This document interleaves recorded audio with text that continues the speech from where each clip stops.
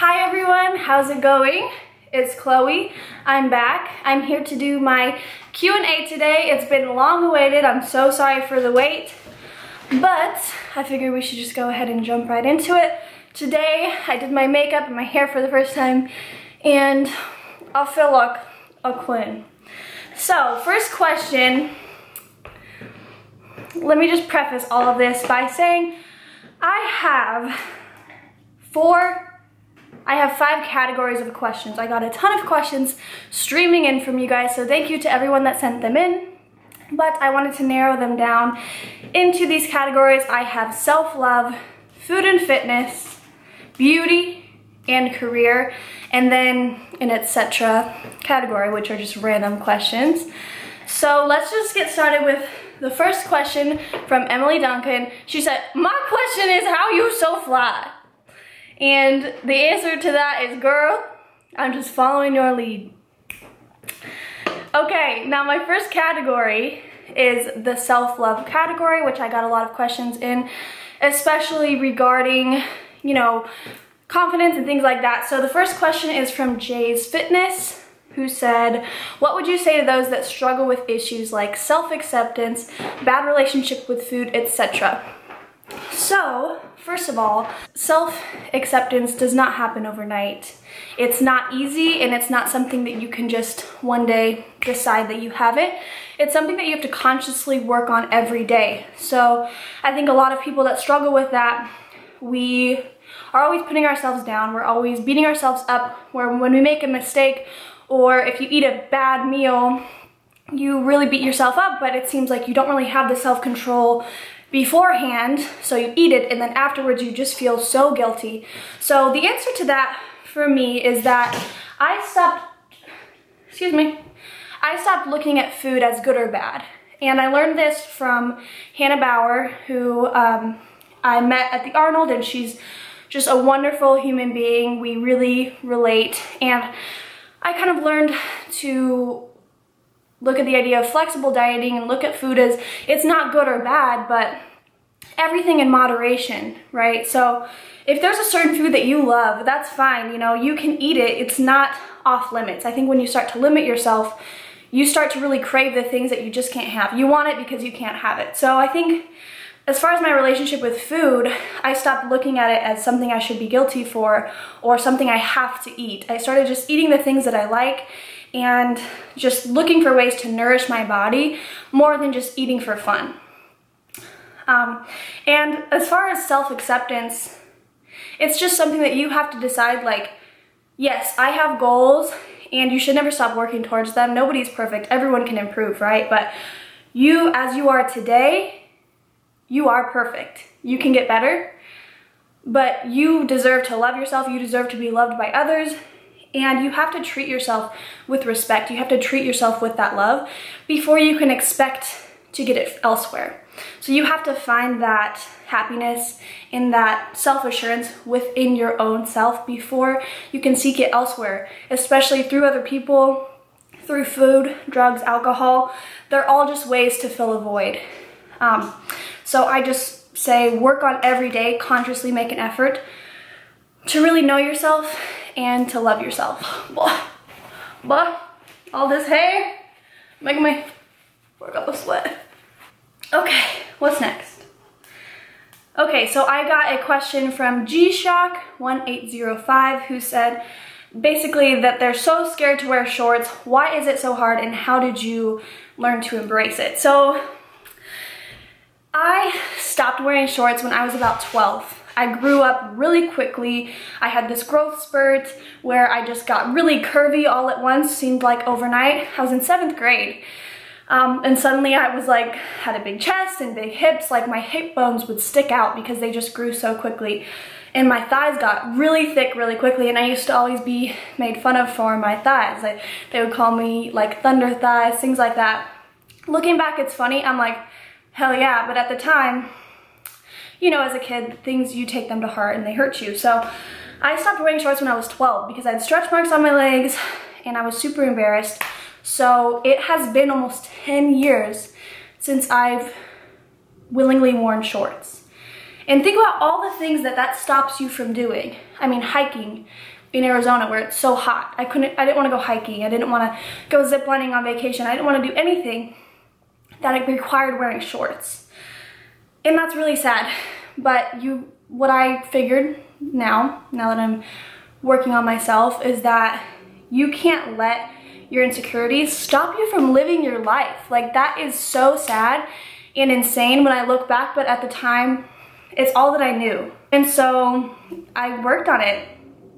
I'll admit it was not easy at first to wear shorts. One day it was super hot here in Indiana. First of all, it's so humid. Even right now, it's so humid. Like, I'm like dewy, but it's so hot here in Indiana, and I had to walk to class at the very end of this school year, and it was so hot. And one day I was like, you know what? It is too hot for leggings.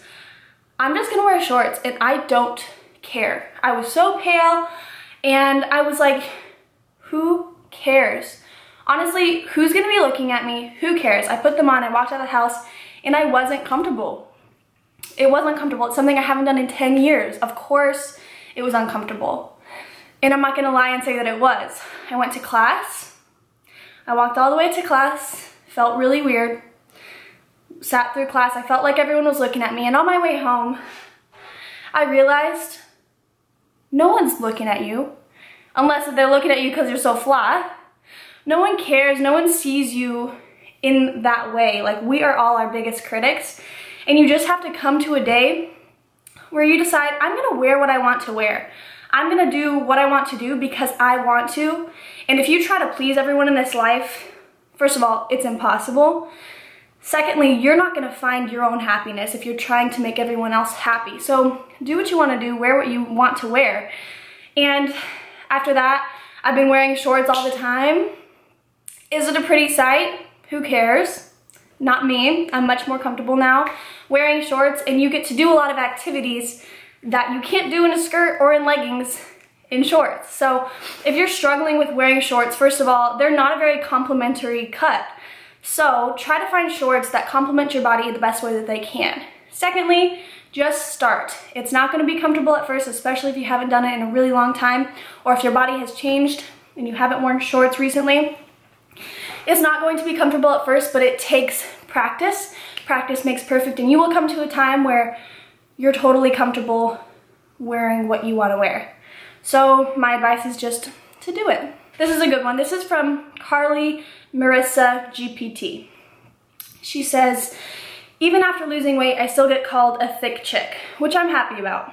I was wondering, do you get many people calling you plus size or any negativity because you are not the Barbie doll type? Do you think it's hard in the industry to get people to understand that curves are beautiful and perfectly okay?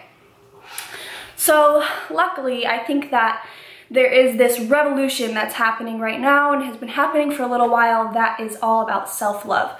And self-love is the greatest revolution because it helps us all to realize that skinny is great, curvy is great, plus size is great, whatever you may be, you just have to own it. If you have confidence and you understand yourself, this is who I am, I'm going to make the best of it, you are beautiful.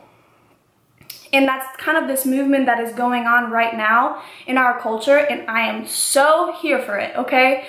Because we all deserve that. We all should feel beautiful.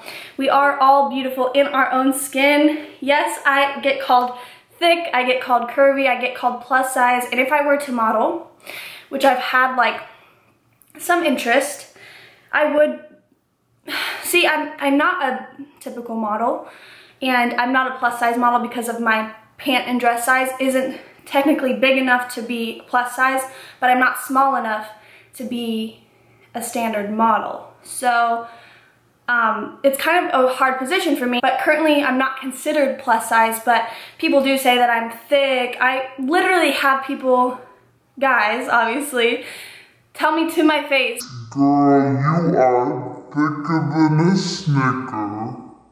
To my face. That was their line. And they thought I would be like, what? I don't know. Which, in my head I was, but in person I just laughed. And I'm like, don't ever talk to me. You know, like, who are you? Anyways, yes, it is hard in this industry. Definitely, I noticed Really, I was really nervous going to the Arnold, which is the Fit Expo in Ohio, and I really thought that I would feel out of place because I am curvier, I'm thicker, I don't have a six-pack, I don't have like a perfectly toned body. But what I found when I went there is that people didn't look at me differently, they didn't treat me differently. I think in this industry, people overthink it. Of course, there's always going to be people that don't appreciate a thicker, curvier body. There's this saying that's like, you could be the greatest, juiciest peach in the world, but you'll still meet people who don't like peaches. And that's kind of my mentality, is like, I can be the greatest version of myself and there's still gonna be people that don't appreciate that, and that's fine. You shouldn't care.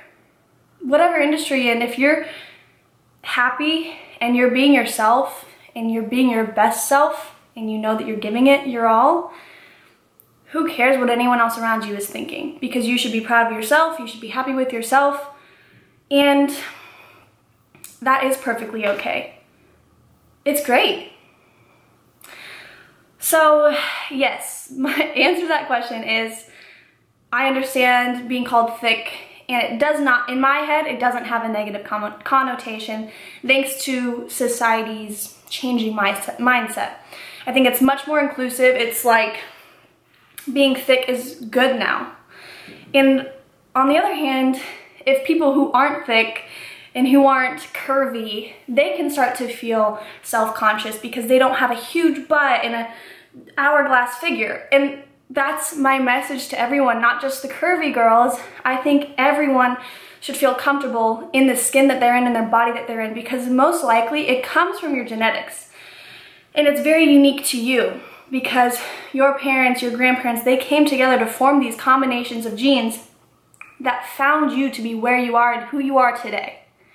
You look like you because of all the chemistry that has come before you and all of the DNA, and now the odds of you living is so small that you exist and you look like you do. It's a miracle. It's a blessing. You should only work to enhance that and be comfortable in that. You should never try to change you. And the final one in this section is from Riley Schultz, who said, "What are your tips on staying confident?" This just kind of goes with the theme of it all, that you need to be comfortable where you are today. You need to make the decision that you are happy and you are comfortable in the skin you're in. No matter if you want to go on this journey of losing weight and you're working towards that, that's great. But life cannot begin at that deadline. Life cannot begin when you lose 20 pounds. It cannot begin when you can fit into a size 4 again. Life has to begin now. You have to appreciate yourself now where you are and continue the journey, because before you know it, you're gonna blink and your life is gonna be passed you by and you won't even know where it went, because you'll be so worried about fitting into a certain dress or making some guy like you, whatever it is, that you won't even see it. Life will pass you by and you'll miss it. So to be confident, you just have to know that you are an individual, you are unique, and that's what makes you so great. It's not the way you look. It's not even your personality. It's the fact that you are an individual. There's no one like you on this planet. No one. You might have a twin sister, but you are still an individual. And no one can take that from you. And when I'm walking down the street and I feel good about myself, I'm unstoppable because I'm confident in myself, and that is the most beautiful thing that any individual, but especially a woman, can have. Because society tells you to be something else. Society is always telling you, don't be comfortable with yourself. Be this person. Look like her. Have her body, but her face and her hair and her lips. And the greatest superpower you can have is confidence. If you're confident, you'll be successful in your career. You'll be successful in dating, in your relationships, your friendships. Because you are comfortable with yourself, you are literally unstoppable. You can do anything you set your mind to. So you have to remember that confidence is the root of happiness and success. And you have to consciously make your mind up every single day to believe in yourself, to know who you are, what are your strengths and your weaknesses, and always take steps forward in whatever way that you can every day. And that's how I stay confident, because I know who I am, and that's where it stems from. And I'm proud of who I am. And I've let go of my bitterness towards my past, towards my mistakes, towards my embarrassing moments, towards my negative relationships, all of my negative feelings towards my past. I've finally been able to let them go, accept them, and appreciating them those times for who it has made me today. So confidence stems from knowing who you are, knowing where you've came from, and where you want to go. And don't forget that, ever. And my last tip on staying confident, I want to tell you a story about my little brother, Max, who you may have met in a prior video. Max used to go to school every day wearing a Superman or etc. superhero costume. My dad used to walk him into school, and the first time that he did this, he was wearing a Superman costume, had built-in muscles. He was feeling himself. He's walking into school, walking past the schoolyard, and he's like, "Dad, I think everyone's looking at me." And my dad's like, trying to comfort him. "Well, why do you think that? You know, why do you think that, son?" He goes, "'Cause I look good." And that is my mantra of life in this stage I'm at right now. If everyone's staring at me, I just tell myself, it's because I look good. I could be wearing sweatpants, hair tied, chilling with no makeup on. And I'm like, you can stare at me, you're welcome. I just blessed your life because I look good. And if you think that way, if you give yourself that positive mentality, you don't feel self-conscious anymore, no matter what you're wearing. So think of that. Next time you're walking around, you feel like people are staring at you, just remember that. So now we're on to the beauty section of the Q&A. This question is asked probably every day, anytime that I post something on my Instagram story or on my Instagram page, people ask me, what lipstick are you wearing? They always want to know, and it's something that I literally wear every single day. So I do, shoot, I can't even remember what it is. So I love the lip company Bite. They use all organic product. They are really, really great with color. So I use a lip liner by them. And I'll have to go look what it is, but I will write it out here, what the color is. It's just a number, and I'll put that right here. And I use the lip liner, okay? And then I put over that a lipstick by MAC, and I'll put the name here. I believe it's called Mare. Or I put over it a liquid lip by Urban Decay. I'll put that here. I think it's 1993 is the name of it.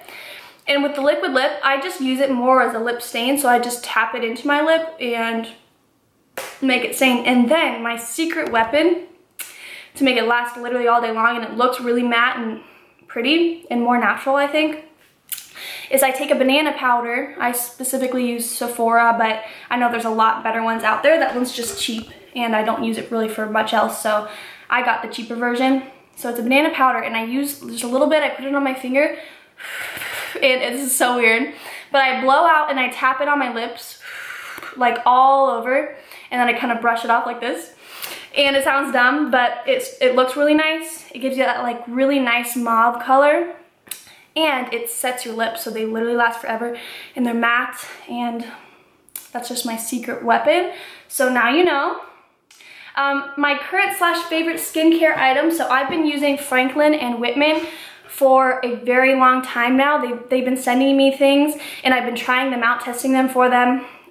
They have all kinds of like different combinations and things like that, but I love them because they're an all organic, all natural company, and they are cruelty-free, which is huge for me. I'm a huge animal lover. They also donate 5% of all of their profits to an animal organization, so like a dog shelter. And if you guys know, I spend a lot of my volunteer time in animal shelters, and so that's just kind of like the triple threat all-in-one package for me to be working with a skincare company like that. And what I use from them is their cleansing oil, which is new. I use their face masks all the time. I use their face oil and their body oil. My favorite, all-time favorite thing from them is the botanical steam. I can do a whole video on all the things I use if you guys would like. Just let me know in the comments below. But I just signed up to be an affiliate with them, so if you guys want 20% off and to support me as an advocate, the code is just Chloe. I'll link them below and have the code. But if you're looking for skincare, theirs is awesome. And I mean, my skin looks better than it's looked maybe ever, but for a really long time. So I love their, and the fact that it's all natural, my skin really responds to that really, really well. Will you start doing more stage makeup? Yes, this is from Jillian Stacy. Yes, I definitely will. I really did like my first couple clients recently, and I was nervous about it because I didn't want to mess anyone's up, because I know it's a big event, but I realized it's something that I'm naturally pretty good at. I've had a lot of practice doing makeup, and I love doing kind of extreme looks like stage makeup. And I've done my sisters for so long that when I finally tried it out, I realized that it looked awesome and I love it, and they really loved it. So I will definitely start doing stage makeup. If you ever need me to do a show, I'll do anything that's within like 2 hours of where I live. I think so. If you're interested, just contact me on Instagram is the best way, and we can definitely set something up. Tips for growing your hair faster. Mine does not grow, from Lexi Davenport. So tips on hair and grow. What? Tips on hair grow. So for me, I've been wearing extensions for literally almost 8 years. It sounds insane. My hair just does not ever grow as thick and nice as I want it to naturally. Also, my hair has been very damaged because I've gone from black to platinum blonde and back and forth. I'm a woman of extremes, what can I say? Now I have kept my hair dark for a couple years now. I made the mistake of going back to blonde my junior year of college. Who knows, I got issues, but my biggest advice if you do want to grow your hair faster is, for one, don't highlight it, don't lighten it at all. If you can, if you like the way it looks on you, I would only dye it darker, deposit color. If you have natural hair color, I would keep it. I wouldn't mess with it at all.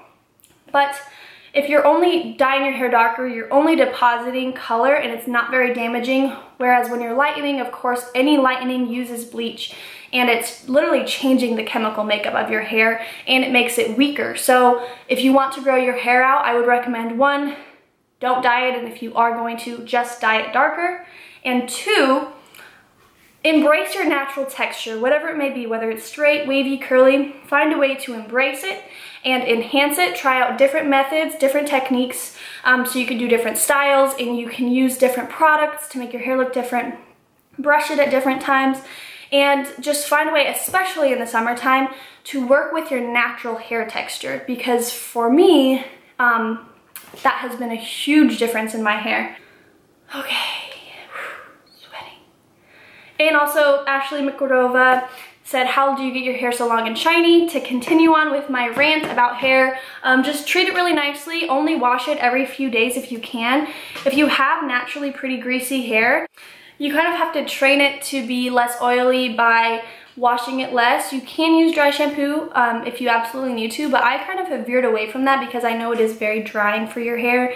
And when you brush it out, it does get to your ends, and having dry hair is the worst thing you can do if you want to grow it out and you want it to be healthy. I always use something that is hydrating. My shampoo and conditioner is always hydrating. And then on top of that, I do a weekly mask on my hair. I have all different kinds, but I think it's really important to do a weekly repairing / hydration mask, and then use a sulfate-free shampoo and conditioner that's going to hydrate your hair. And use as little heat on it as possible. That's kind of where I'm going. So, the next category is going to be